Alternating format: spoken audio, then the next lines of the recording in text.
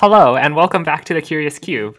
With the AMC8 going on right now, we wanted to spend some time and talk about how we prep for competition day. And this can apply to any competition, not just the AMC8. But if you are about to take the AMC8, you can try out our tips. So, speaking of the AMC8, it was my first competition, so I actually have really fond memories of it. What about you guys?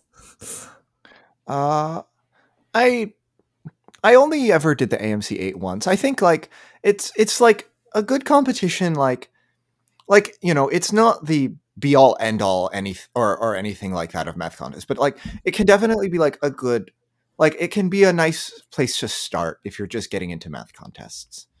In fact, I took the AMC8 fewer times than Luke. In fact, I have just never taken it at all. Wow. What ended up happening was I found out about the AMC8 in December of my 8th grade year, and apparently the test already happened in November, so I was kind of sad I missed out on the AMC8. For those of you who don't, I took it 5 times. So I took it more times than both of you combined. And the AMC8 used to be in November. It didn't used to be in January. Yeah, that's trippy. And now the AMC 10, 12 are in November. My brain is confused. My brain is confuzzled. I did have a good time with the AMC. I never got the full 25 out of 25, but it was still really fun. I still really like that.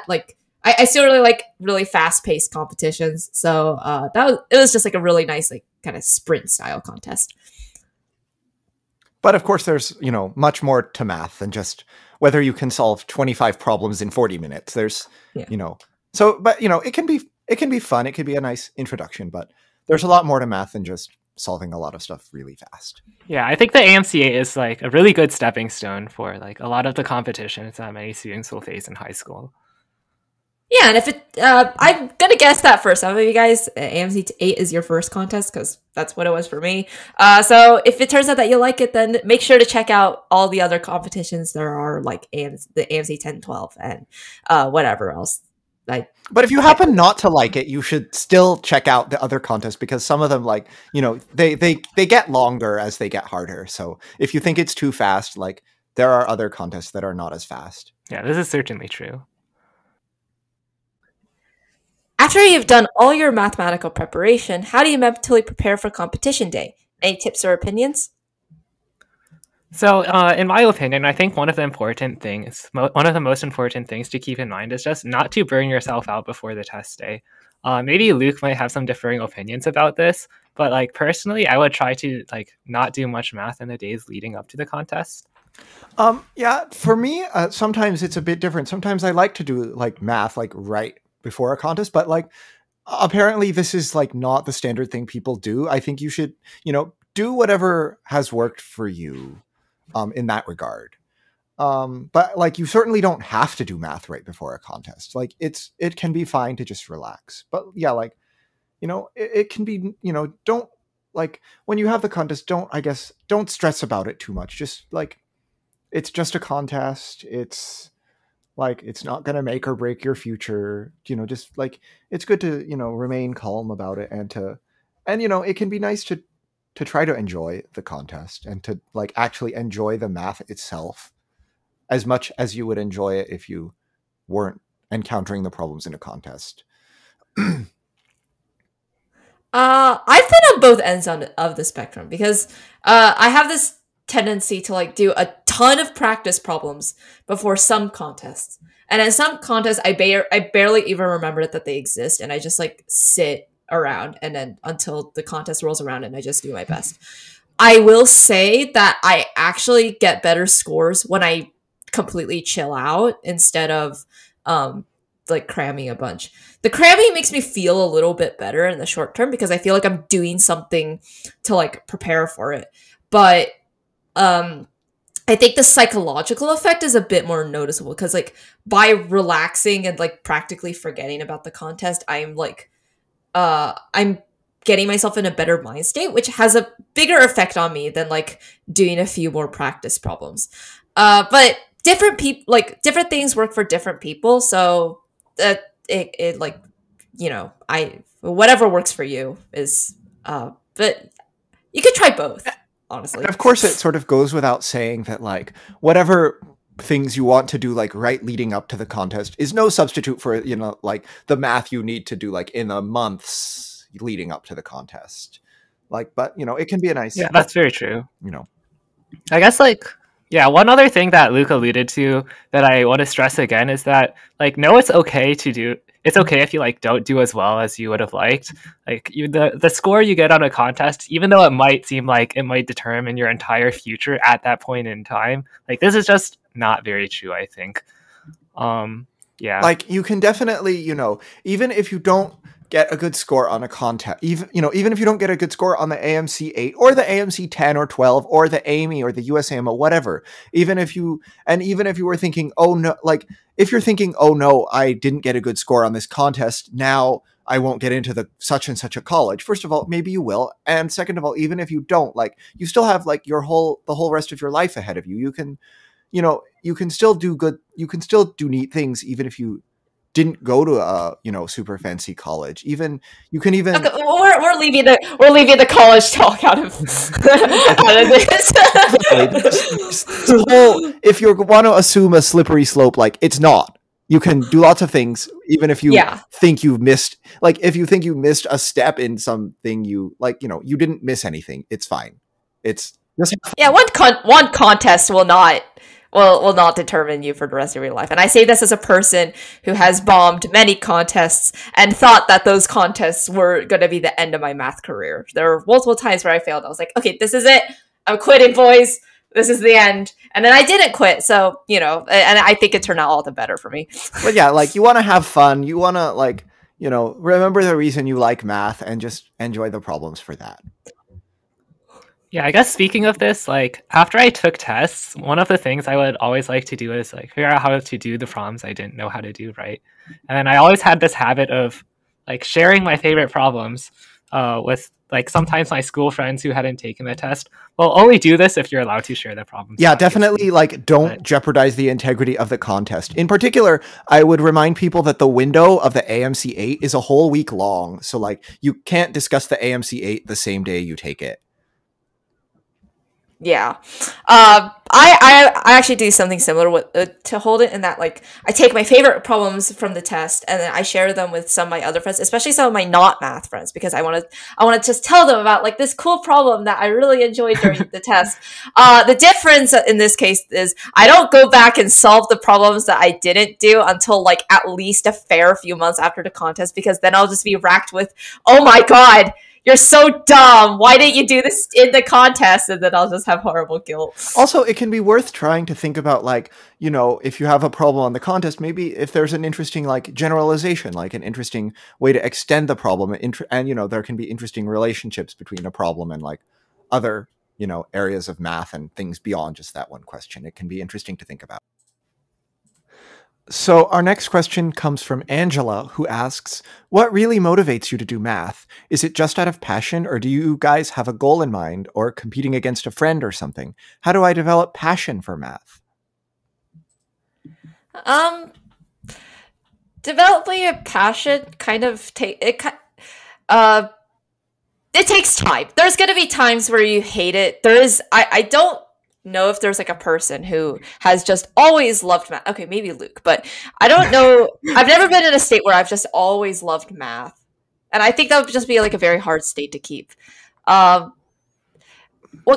think more than passion is tenacity. Like, you want to just make sure you don't give up.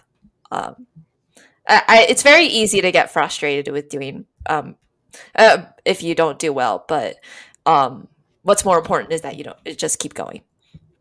Yeah, I guess for me, like, the motivation for math originally, like, used to be out of a desire to be better than other people or to be the best, but I don't think, like, this is actually the most healthy mindset to be in, because the reality is there will really always be people that are just always better than you.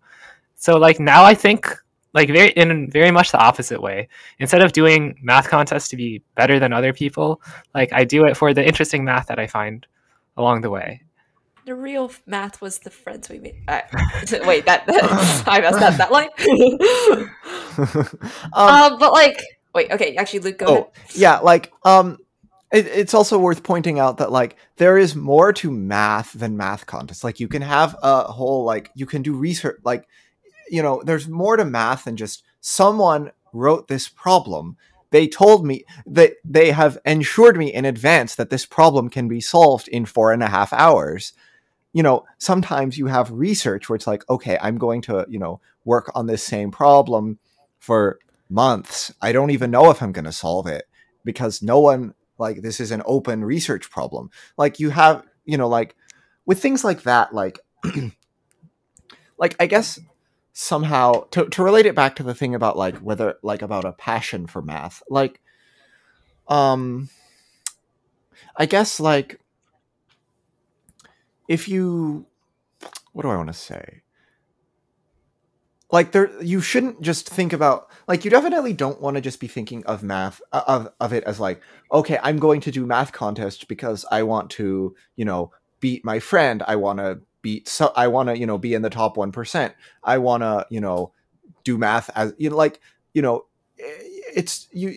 good not to just look at it as a means to an end, and you definitely don't want to be looking at it as being like competitive because like when you get to the point of maybe doing math research, like there's, like it's good to think of it as a more like collaborative thing. Like if you're trying to solve an open problem, like somehow, I don't know, maybe it's like everyone, like if you're all in this together, it's not X against Y. It's like all of humanity versus the Riemann hypothesis or whatever. But it doesn't have to be one person against another. And this is, a really nice thing about math, because like if you have chess, like, chess is fun. Chess has lots of good things. But one of the drawbacks of chess is like chess is a game of one person against another where they're not both going to win. Whereas in math, it's like, you can do math like it doesn't have to be a contest. And so like math contests are good if you like contests. But like, there's more to it than winning, and like, you can discover the math for its own sake instead of math for contests' sake, and Yeah, I guess. and also math for the sake of applications to science, I should say too. Yeah, I guess like building off of that, like another thing I want to say is just I always did math contests for like the 25% of problems that I just really, really enjoyed, and then I would just like do the other 75% because, well, I had to, and I finished all the problems that I liked anyways. I guess it got a bit too extreme in that like I would never prepare for the subjects that like I just hated. Like I hated inequalities, I hated functional equations, so I just like never prepared for them and then never did practice problems. And then when they came on contests, I just got really sad because I didn't know how to do them. Yeah. So here are these two boys telling you, oh, you shouldn't do them for the sake of being competitive. Oh, you have to do it for the sake of loving the math, and there's so many types of math. And I'm going to be the person to tell you, you're still going to have this competitive urge to beat the other people. And I know this because I feel this like every time. I will also be the person to admit that, yes, it is unhealthy, but it's also just a very human thing to just feel kind of it's a math contest. You are competing. So there is definitely some aspect of competition. I would say that you probably shouldn't let it take over your brain, because it actually just like dampens your contest performance. Like if you just think about your score, then then I guarantee like your score will be shot, because like you're just too caught up in how well you're doing rather than just like the problems themselves. You just still focus on the problems themselves first and foremost. But I'm also aware that it like the competitive urge can kind of get to you.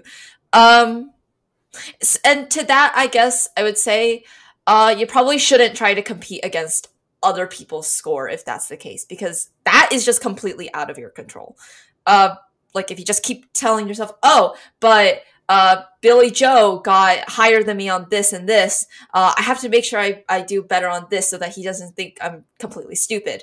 That's hard because like how well Billy Joe does is still out of your control. What you might want to do instead is just keep competing against how you were before.